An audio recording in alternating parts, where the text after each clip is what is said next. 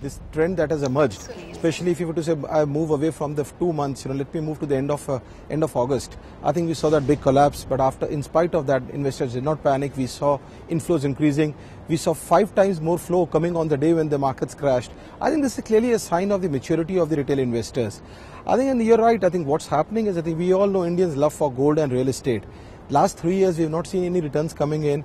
I think with the markets maturing, the confidence in the country, and also a lot of good work that the media and the industry is doing at trying to educate investors, I think investors have started ignoring the short-term volatility and looking at the long-term returns. Can you throw in some numbers? Because, numbers go down very well with our viewers. So let me, so I think the 4 years before this government was there, mutual fund industry saw an outflow of 20,000 crores.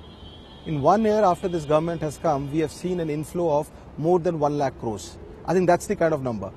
Then again, I think when we look at the retail numbers, the individual investors, for the last 5 years, we were seeing every month there used to be a negative number. In the last 6 months, we are seeing every month incremental, there are more than 2 to 3 lakh new investors who are coming into the industry. The day the market collapsed, average day any average day we see a gross sales of equity about 300 crores. That's only for your... no, I'm talking at industry level. I think the day the markets collapsed, that day we saw about 1,000 to 1,200 crores. I mean, that's the approximate. That proactive. So I think investors are proactive and becoming savvy. And I think they are not. And another important thing I like to highlight, I think if I was to go back, for a few years back, whenever markets crashed like this, we saw investors panic, calls coming to us, people calling us, distributors calling us. This time there was nothing like that. I think we are very happy. So the natural cycle is supportive. Natural cycle is supportive. But have you got lucky because gold has come down and real estate is not going anywhere? Alternates are not doing well, that's why equities are doing well? I think it's not a question of alternates. I think if for an asset allocation point of view, you need to always be investing in all. But I think what's coming out, the investors are becoming more sensible that investments cannot be lopsided. You cannot ignore equities. I think that's the clear theme which is coming out. So let me take this example of our own Reliance Growth Fund. I think over a 20-year period, we analyzed, I think markets have fallen more than 5 times, more than 35 times, more than 5%, 35 times. Now, in spite of that, all that volatility, the 10 rupee NAV is 80 rupees, person who invested 1 lakh rupees, 80 lakh rupees, I think that's the kind of return investors have made.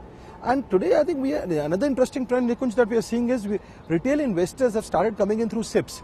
So in the industry, what we saw in Korea's and 90s is happening in India now. So at an industry level, we have about 80 lakh SIPs now, which means every month domestic flows, which means 80 lakh SIPs into about 3,000 crores. So SIPs are not getting cancelled in this fall? No, they are getting added. Okay. So 3,000 crores of monthly inflow is coming every month.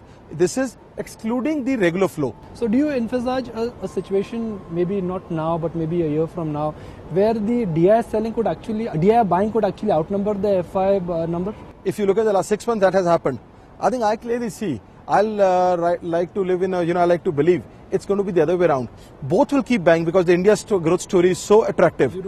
Find us on Facebook at facebook.com/ETNow and don't forget to click the like button. You can also follow us on Twitter at ETNowLive. To stay updated with all our programming, hit the subscribe button on our YouTube channel by logging on to youtube.com/user/ETNow.